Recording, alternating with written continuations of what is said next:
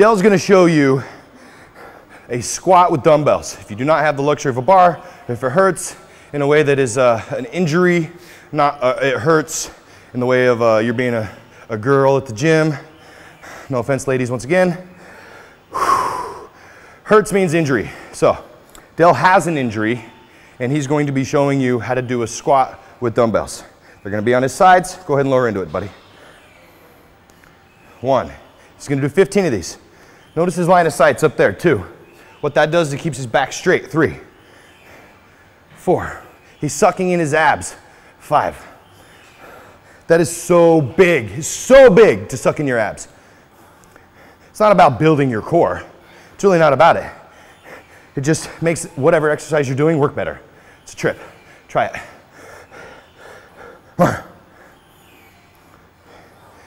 Come on, Dale. What are you training for? What are you training for? Legs. See the weights? They're coming within a half an inch to an inch of the ground every time. He's not cheating by dipping them forward and basically losing about 4 inches of his drop just by manipulating the weight to be closer to the ground. He's holding them even. Good job. Is that your 15? 20. 20? All right. If you think that dumbbell squats don't work, look at that. It's a 52-year-old man with a heart rate of 163. Do you think he wants legs? That watch says he wants legs. Get one.